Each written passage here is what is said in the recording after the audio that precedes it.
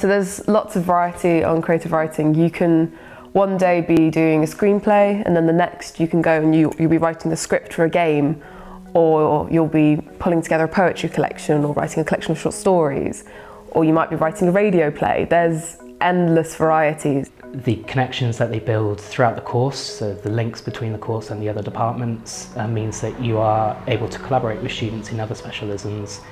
So for example, I'm working with a game student to do a video game. I've worked with television students to write screenplays, and they're all opportunities I didn't think I would be able to do.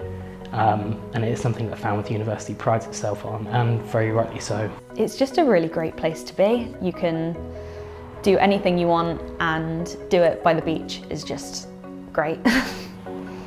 And just being by the sea is just so nice, and it's like the best environment to be in for a creative. And down here, because it's such a creative uni, you're constantly surrounded by people who are doing just weird and wonderful things all the time, and it's really inspiring. It doesn't feel like a university campus, it feels like a kind of creative hub. All the courses are thrown into the same campus, we all share the same facilities. We went to Kennel Vale.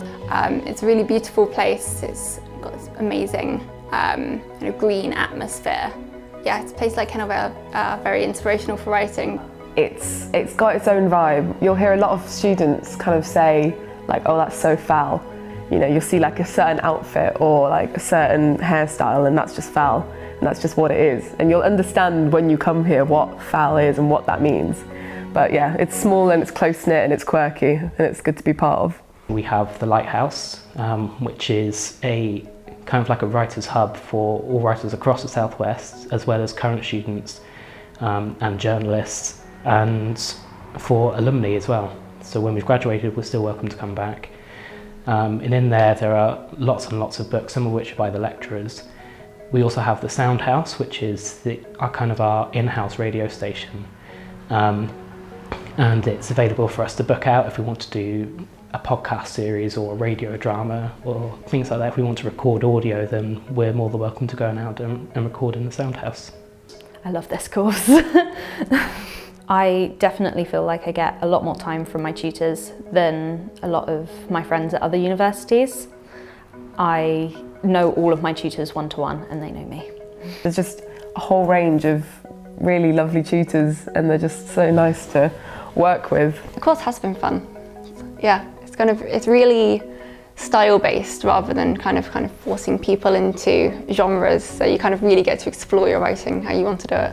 I've never been to a campus that feels so much like you're in like a woodland, like a little forest. It's the perfect place for an arts campus to be. And everyone who comes here says that they wish that their campus looked like this. Falmouth University has a kind of synergy which most arts universities look to have, but very few get it just right. I would encourage anyone who wants to write to come and do their degree at Falmouth, because I don't think that you get the support and encouragement anywhere else that you get here. Look, it's going to be probably the best 3 years of your life. You should definitely do it.